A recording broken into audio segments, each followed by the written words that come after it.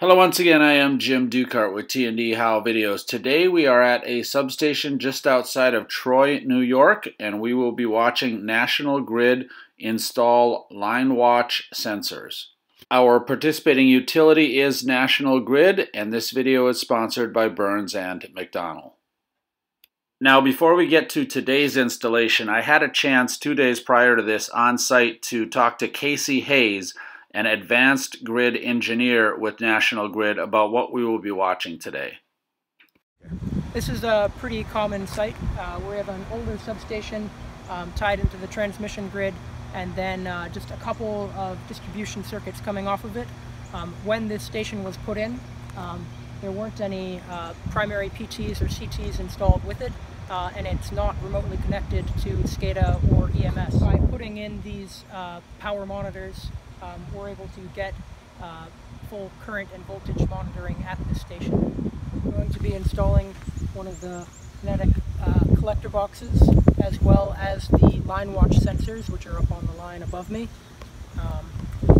Together they provide full power monitoring to our substations or anywhere on the distribution circuit we deploy them, accurate to 0.5% on voltage and current. Yeah, this is a new initiative at National Grid.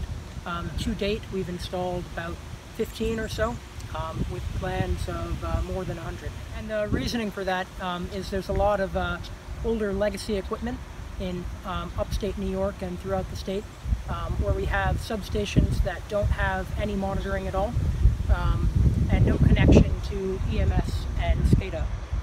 So by deploying these power line monitors, we're able to integrate that voltage and current data into our SCADA system and give operators visibility into what's going on in the current and voltage waveforms.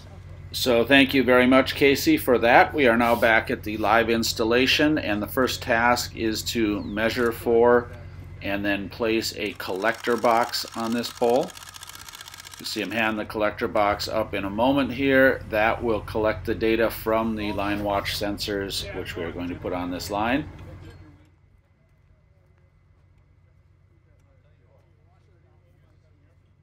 And here you will see one of the crew members hand him a predetermined length of flexible conduit that encases the wires that go from the line down to the collector box.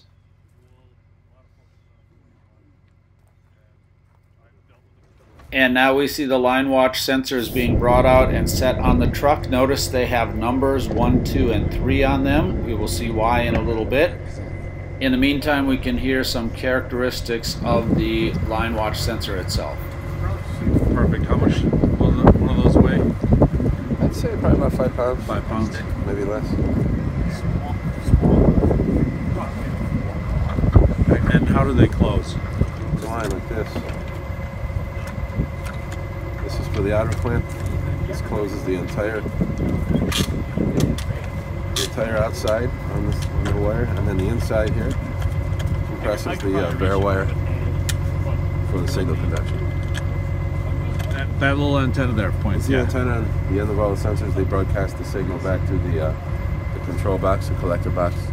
So now that we've seen the line watch sensors, let's go on up in the bucket truck and watch as he installs the first of these sensors. As we zoom in, you can see he is going to turn that clamp we just saw to tighten around the line. And we'll do the same thing here with the middle phase. So this is what that looks like from up above using the GoPro camera that our installer is wearing. And as he puts this line watch sensor around the line, listen as you'll hear the electricity of the energized conductor as the clamp closes around it. And so now, watching from the ground again, we can remove this line sleeve and install the third of 3 line watch sensors. Again, going to the GoPro view, and you're going to hear the contact with the energized line again. And then he will make sure the antenna is clear to broadcast and tighten the clamp down securely with a screwdriver. And now as we look up at the line, you see 1, 2, and 3, the numbers of the line watch sensors. We follow each of these lines down. We're going to look into the substation, and you're going to see exactly how those 3 lines correspond to their positions of 1, 2, and 3 here through the fence. You can see it. So now that all 3 line watch sensors are installed, a few more things. Of course, we need to ground the collector box, then make some connections within it for its transmission and collection of data, and install a couple of antennas, small antennas on the top for cellular communications. And then we can go back up and make the connections to the secondary. I'm going to check some voltage. Check voltage here. 122 volts. That's good. And then we are ready to make the controller box hot. Okay. Just checking.